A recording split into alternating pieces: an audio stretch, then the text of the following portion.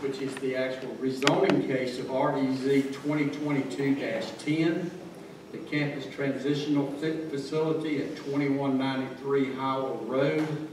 Currently EA, the request is for a PDR. It has well and septic, and this involves 23 acres. Mr. Dillon. Thank you, Mr. Chairman. Again, Commissioners, the case is for EA to PDR, being more specific for a rural development, as there is no public utility system and certified well and septic. That is the difference between ED and PDR. It is within the agricultural character area, and there are some wetlands on the property. As again, you see here the overall aerial, the current house as it sits in the proposed site plan for the overall property. Again, the Planning Commission would recommend denial, and Commission, it's back to you now for consideration.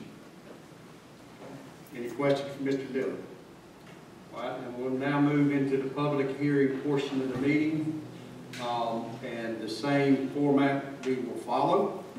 And you can either have the same speakers come back up and repeat, or you can have new speakers come back up. Each side will have 10 minutes. One side opposition will have 10 minutes. Those in support will have 10 minutes, and then again we'll follow with a 2-minute rebuttal. So, is there anyone in opposition that would like to speak in this case? Again, if you would, please state your name and address. Savannah Baker, 4046 Old Naylor Road, Lake Park, Georgia. I just don't think it's necessary for me to repeat myself, since you've already sat through what I've had to say and what someone else has already had to say. So I just welcome other citizens from our community to step up and say whatever else they'd like to mention. Very well. Is there anyone else that would like to speak on this case? Speak in opposition. Please come forward and state your name and address for the record, please.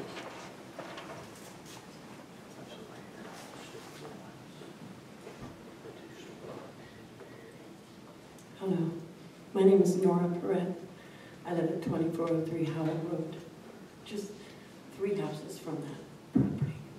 And I am the parent of a young man who has that problem. He's in Florida. He's not here. I've watched 20 years of him go through programs. The ones that have been most successful have had some close proximity to facilities, whether they were medical or employment opportunities. They had to have meetings every single day. He lasted the longest in those types of facilities. Where we live on Howell Road, there's nothing.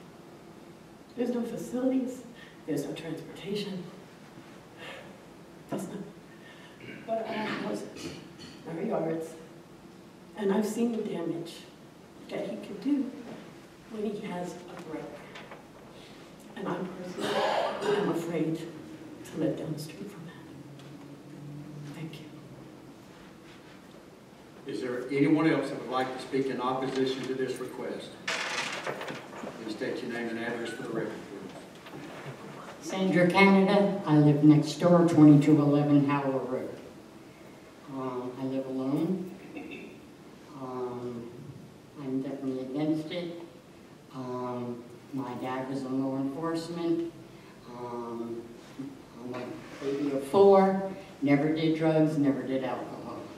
I'm familiar with my dad being in law enforcement with drugs and alcohol, and I am not comfortable with having men living next door.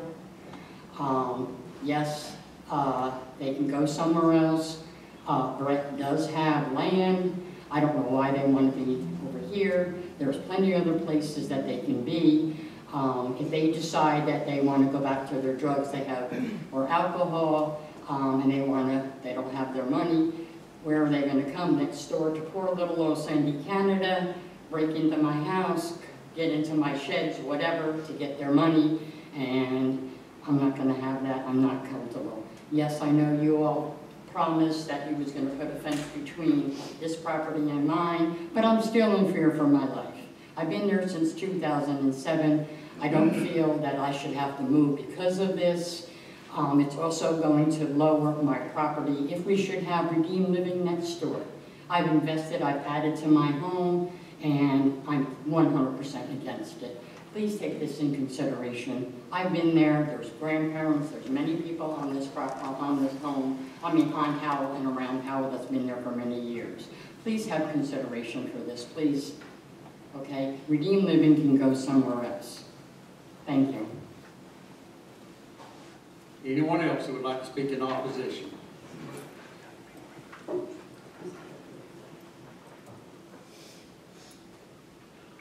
My name's Kelly Fessler. I live at 117 West Alden Avenue. Wasn't prepared to speak tonight, but I want you guys to know I grew up in a family of alcoholics. I grew up with addicts. My whole family, my 19-year-old son has an addiction. I've seen this battle. I 100% support these people that have addiction. I support the young man sitting beside me.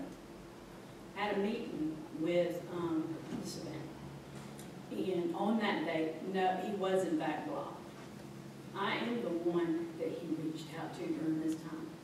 There are so many of these people that have nobody. They have nothing. And when the time comes, they are released back into the community. If you are going to help people, and again, my parents have both been through rehab. My son has been through rehab. They have to go through a facility that is accountable. A facility of people that are going to bring them accountable. I can tell you my adopted son was not held accountable during those times. He was not. I'm not here to speak ill-mannered against this facility, what their intentions are. They need to be educated. They need to be regulated. And I'm not here to pass judgment on anyone. I am one that has a heart for people that are broken. And I have that big heart that young man saying. I've been fortunate enough that I fought against the addictions all my life, but it's in my blood. I want you guys to understand it's not about where the facility is. Hold the people accountable. This isn't about good old boy.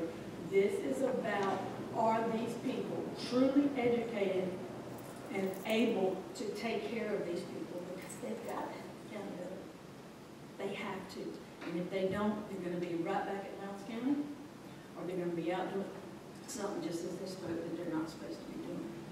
Again, consider how are you as Lowndes County going to regulate this facility, and who are you going to put there to regulate it? That's all I say. Is there anyone else who would like to speak in opposition? Please state your name and address for the record. My name is Beth Ann Grady. I live at 3615 Deerwood Road. It's at the other end of Boring Pond. However, the last 8 years of my life, I've spent day in and day out with a man that has chose meth over me and my children. He helped me raise my daughter. He helped me build my business. And in one night, he pulled up to my job site and backed up to my trailer and drove off my truck, my trailer, my tools, my extension cords, my shop vac, the blades to the ceiling fan. Him and his brother and a buddy of his, okay? I got proof of it. The girl came to my house, told me where all my tools were. I took the county and the detectives to get my tools back, and they're still walking. Now, in them 8 years, he went through drug court, and he was sober. He was good. He's getting chunky. He was doing great. Everything was perfect. We were going to get married. And the moment drug court let him go, his life was gone, and he tried to ruin mine. And I don't think we need that so close. Because I also spent the first 25 years of my life in Akron, Ohio, born and bred in some of the really worst towns y'all can think of. I came to our agriculture, to our dirt roads, to raise my children, where it's safe. We don't need this out here. They need to be somewhere where they can be took care of. I want them to get better. I gave them 8 years, the best of me, hoping and praying. And ain't none of it was good enough for him. None of it. It ain't about a facility, it's about if you want to. And if you don't want to, that facility ain't going to do nothing but just make our taxes go up. Make our property levels go down. Just think about it. I'm a single mom. I have 2 kids. I'm an elderly mom, and an autistic sister. All these women out there on one property. You can't trust a man anywhere, and I don't think we need a whole bunch more just running around out in our neck of the woods. Thank you. We have about a minute and 15 seconds. Savannah Baker, 4046 Old Naylor Road. I'd like to read something from the Georgia Attorney General's Consumer Protection Division website in regards to recovery residences.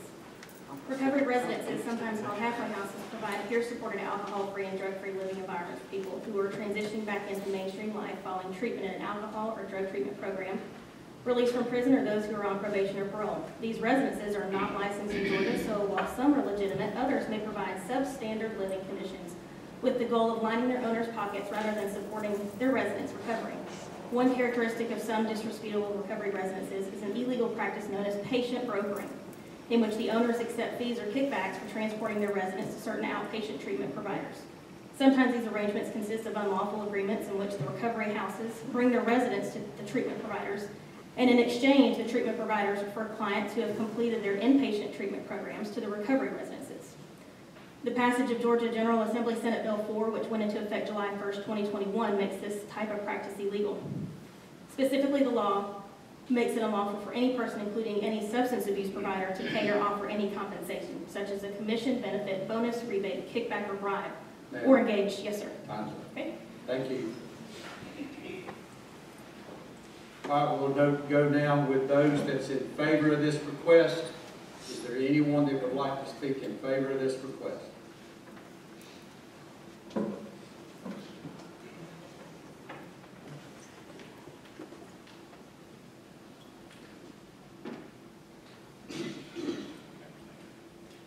Please state your name and address for the record, please. Kimberly Howell, 2215 Riverside Drive, Boston, Georgia. I'm Kimberly Howell. I am Britt's mother. Was not expecting to do this, sorry, so I'm not prepared.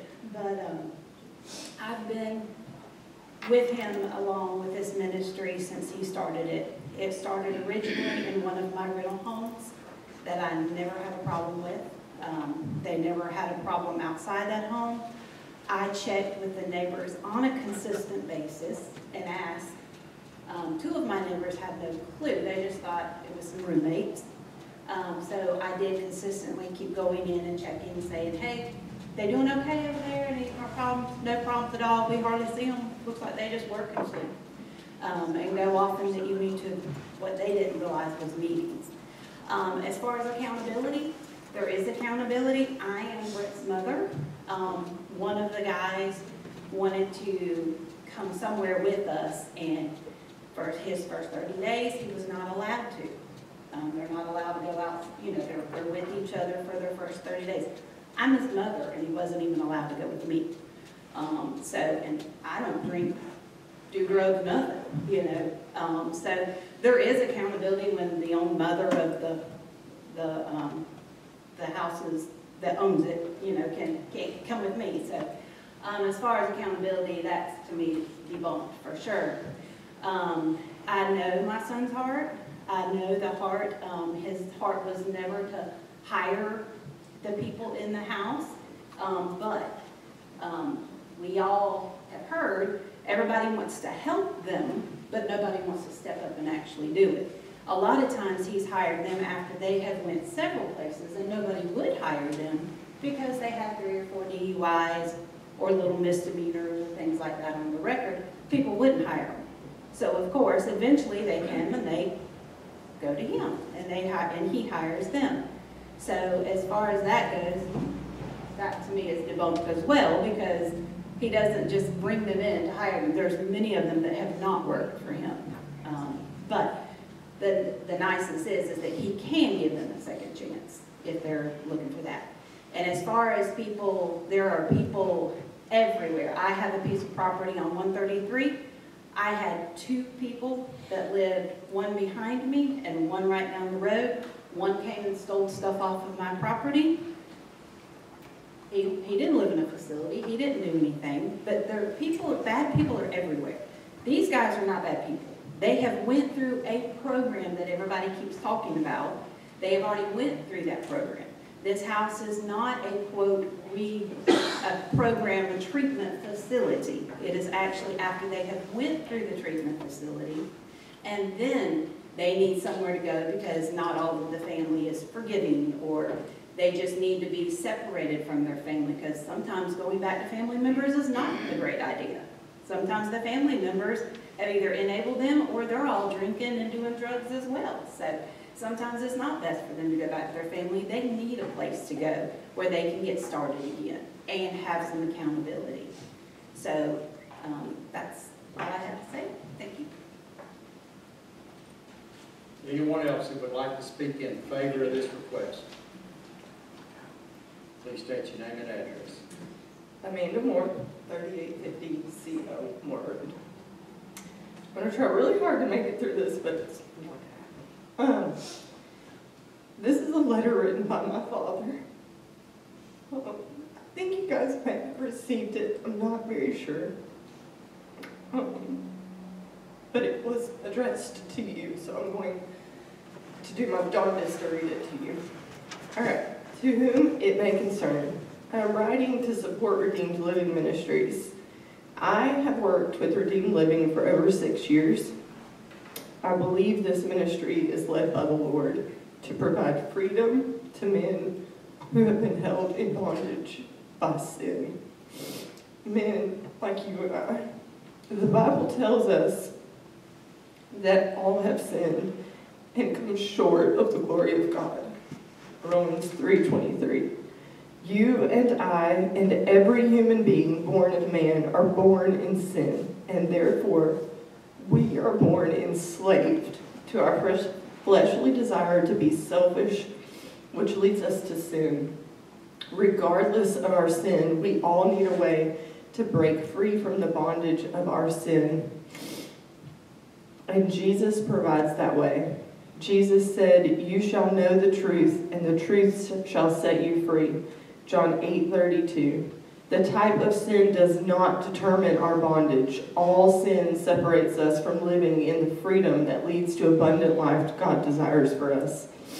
Romans 6:23 says the wages, what we earn, of sin is death, which is separation. Regardless of the sin, we are separated from the truth of God, and therefore we're subject to bondage. 1 John 1:8 says, if we say that we have no sin, we deceive ourselves, and the truth is not in us. So all of us here today are sinners in need of a Savior who can free us from the bondage and allow us to have the abundant life God desires for us to have. That is all these men are seeking. The question is, do we really believe the Scripture? Do you believe you're a sinner just like these men? Or do you believe your sin is different than their sin because yours can be hidden? Do you believe your sin is more tolerable and less destructive? The Bible clearly tells us it is not. If you lust in your heart, you commit adultery. If you are angry with your brother, you commit murder. If you are prejudiced that you are not loving your fellow man as God has called you to. I understand that fear is a real emotion. It is an emotion that I have experienced many times over. I have experienced it through 8 deployments while serving in the military, but no fear is like the fear I experienced the day my daughter told me she was in love with a recovering addict. It took great faith for me to put aside my fear and trust that the Lord was in control of my daughter, my future son-in-law, and my own life. I trusted the Lord in His sovereignty in the midst of my fear, and He has shown Himself faithful. You see, that man my daughter fell in love with is the man that founded Redeemed Living. In great fear and trembling, he came to me and asked me to trust him with one of my most prized possessions, my daughter. Is he perfect? Heck no. But I can tell you, I have watched him grow into an awesome man of God, a man after God's own heart, a man that is faithful to do what God has called him to do in the face of really big challenges and even fear. I have watched God bless him, his family, and this ministry that God has called him to lead. You see, this ministry does not belong to any one of us. It is God's. And if you want to allow fear to drive you to block what God is doing in your community, then I can only pray for you and hope that you will not face the consequences of your lack of faith. We reap what we sow, and if we sow prejudice and hate towards our fellow man, then how do we expect to receive grace and blessings from God? The Lord clearly tells us it will not happen. I promise you one thing, Brent Moore, a successful businessman, is not here today asking for your support because he wants to be. No, he would rather not have to walk in faith, trusting God to do what God has called him to do. He would rather stay in a comfortable, easy place, not trusting God for the resources and support of those who do not understand what God is doing in the lives of these men. I have watched and learned more from the men in Redeemed Living than I could have ever imagined over the 4 years I have served there. For 4 years, I went to ministered to these men who live at Redeemed Living, and I received more than I would have ever given. I learned what miracles look like. I watched as God transformed men and set them free from bondage of sin. Were there some that rejected God's freedom? Yes, but it did not stop me from watching God bless those that trusted him. Let me close with this. You will have to put more faith in yourself to reject what God is doing in this ministry than it would to trust God to work out your fears.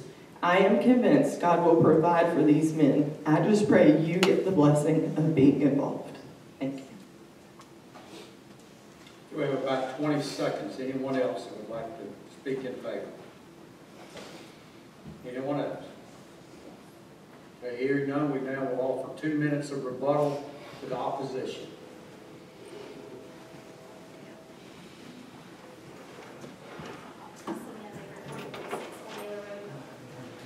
We as a community have plenty of faith and have no hate or discontent towards anyone. We just want this facility to be run correctly and in a location where they can easily access necessary resources that they're going to need.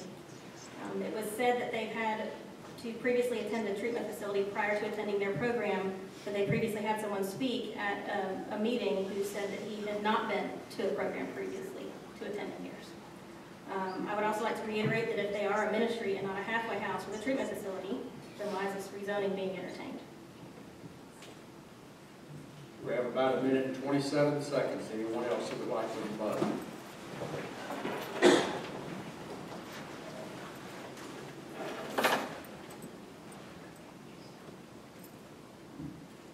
Jesse Bush, 2942 Road. For starters, I'd just like to commend the folks that have stood up here and said what they've said about their own personal experiences and the addictions and the things that they're going through, and the folks that are helping as well. And y'all's time, these discussions and going through this process, y'all commissioners have a difficult job. So thank y'all for your time and the decision that y'all make. I just want to say, if their men are here for 3 months, so we're running through four times a year, a group of 50 men. It's not about any one individual. It's about the numbers. If it's 50% or 90% that's good, there's still a huge group that's going to fail at what they're doing, and they're going to be out there in the middle of our community. And as the numbers get bigger, the group that fails gets bigger. And I'm proud for the ones that are on the right track and they're doing right, but they do become a security and a risk for our community. And just please take that into consideration, that if it was at your home, if it was next to your house, how you would feel with your wife and your children laying down at night. Thank you, guys. Okay, we have 2 minutes of rebuttal for those that are in support. Anybody would like to take that 2 minute rebuttal?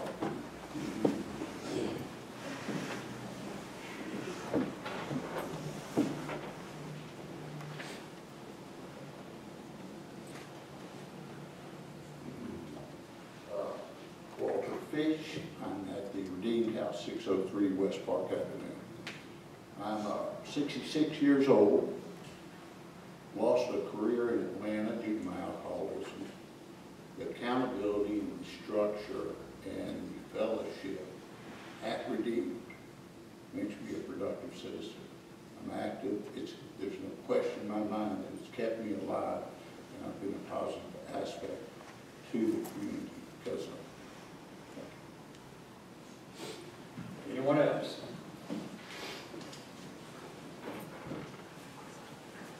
Yes, my name is Kyle Dixon. I also reside at 603 West Park Avenue, everyday living.